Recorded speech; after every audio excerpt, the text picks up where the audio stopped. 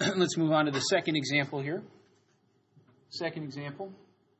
Okay, now, remember, I told you that the first step, factor everything, was already done. And if we look at the top and the bottom of this fraction, these polynomials are linear, which means they can't be factored anymore. So sure enough, step 1 is already done. We're skipping on to step 2. Step 2 is get rid of all the denominators. Now, in this case, there is only one denominator. There were 2 ways to get rid of all denominators that we said. One was to cancel matching factors. So I'll look at this fraction. Are there any matching factors?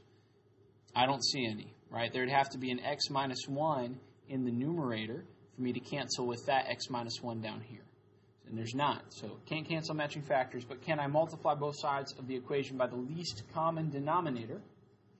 I sure can. So when you only have one denominator, that denominator is the least common denominator. Okay, so the least common denominator is the only denominator we have.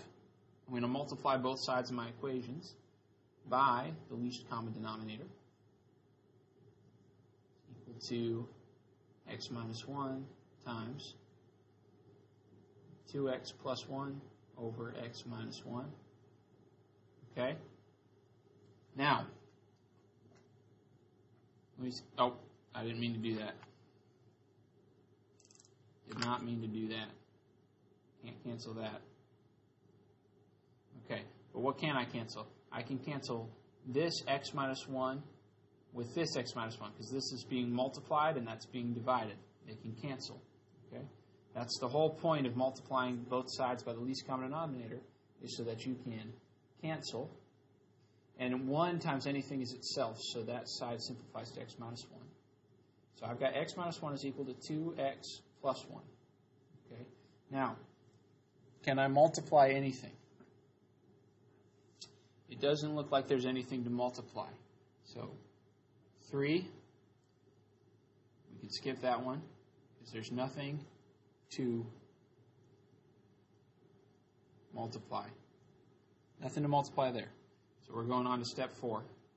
Okay, step 4. What is step 4? Add and subtract everything to one side. So right now we've got stuff on both sides of my equations. I'm going to add everything to one side or the other. Okay, so what I'm going to do is I'm going to subtract x and add 1 to both sides of the equation. Whatever you do to one side of the equation, you got to do to the other. The reason I'm subtracting x and adding 1 is so I can get rid of one side. So x minus x is 0. Negative 1 plus 1 is 0.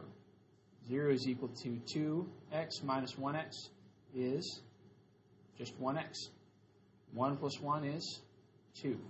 So if x plus 2 is x, we can simply solve this polynomial, that's step 5, by subtracting 2 from both sides.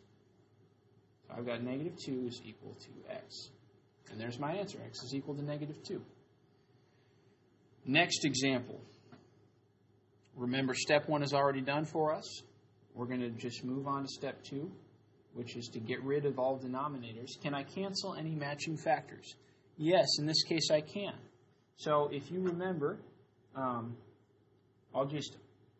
we've got if you look at this middle fraction right here, I've got a k on top and a k cubed, which is just k times k in the bottom.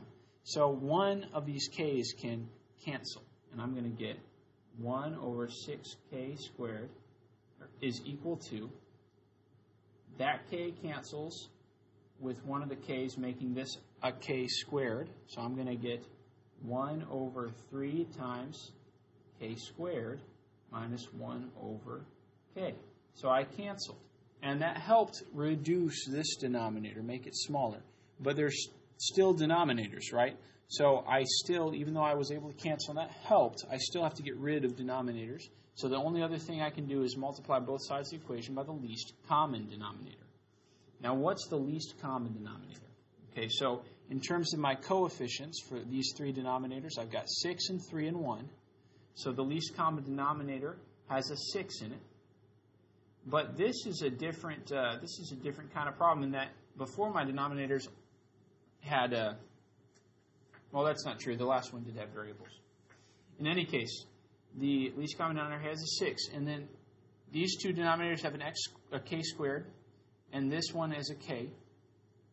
So we need a k squared. So 6k squared is the least common denominator because it's the smallest thing that all of these denominators can divide into. So I need to multiply both sides of my equation by 6k squared.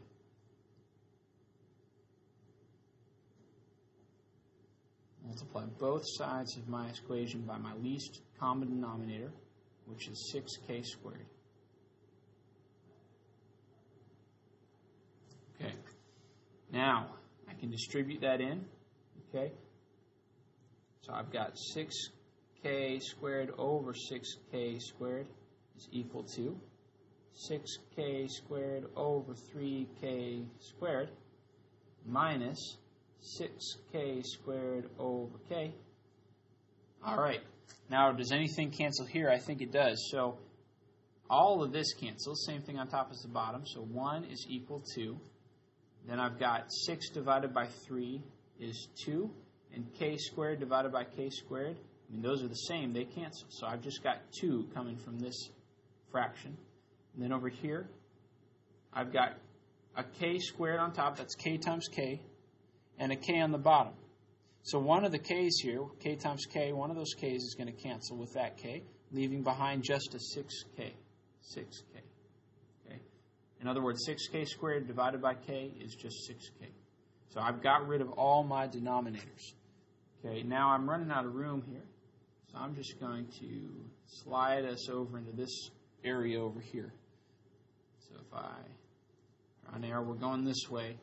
We're on to step 3, okay? Now, can I multiply anything? Is there anything to multiply? There's still nothing to multiply. I promise one of these times we'll have an example where step 3 matters. But right now, we've got nothing to multiply. So we just go right on to step 4, which is add and subtract everything to one side, okay? So here's my equation as it is right now. Okay. Now, if I'm trying to add and subtract everything to one side, this side has the least amount of stuff, so that side is the side I'm going to move everything away from. I'll just subtract 1 from both sides.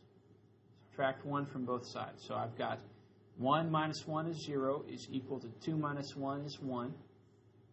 And then minus 6k minus nothing is still just 6k.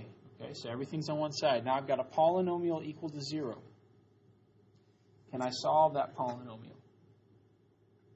I think I can. So here's what I'll do. This is solving the polynomial. I'm going to add 6k to both sides. Okay? So I've got 6k is equal to 1. 6k, negative 6k plus 6k is 0. And then I can divide both sides by 6, and I've got that k is equal to 1 over 6. There you go. There's my answer there. I solved for k using my 5 steps. Okay, do we have one more example? We do have one more example, and then this video is over. So this, I think, is probably the trickiest example of them all. Again, step 1 is done. We're going to skip on to step 2. We'll revisit step 1 next class. Next class is when we'll talk about step 1. Okay. So we're going to get rid of denominators. How do we do that? Way 1 is we cancel common denominators. So there's an x here. Is there an x factor on top? There's an x on top, but it's part of this whole factor. Remember, factors aren't separated by pluses and minuses. So this x minus 1 is a whole factor. That x doesn't cancel. There's an x here, but there's no x on top. There's an x plus 2 here, but there's no x plus 2 up top. So nothing cancels. We got to use the other way we know how to get rid of our denominators, which is to multiply both sides of the equation by the least common denominator. Now, I've got 2 denominators here. They've both got an x, so x has to be part of it, but this one has an x plus 2 as well. So the least common denominator has an x and an x plus 2. Come back later. X and an x plus 2. So I'm going to multiply that by both sides of the equations. It's an x plus 2.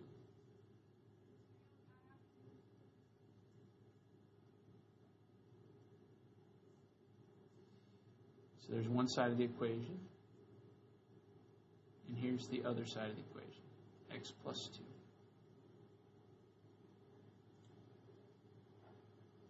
I'm just multiplying both sides of my equation by the least common denominator.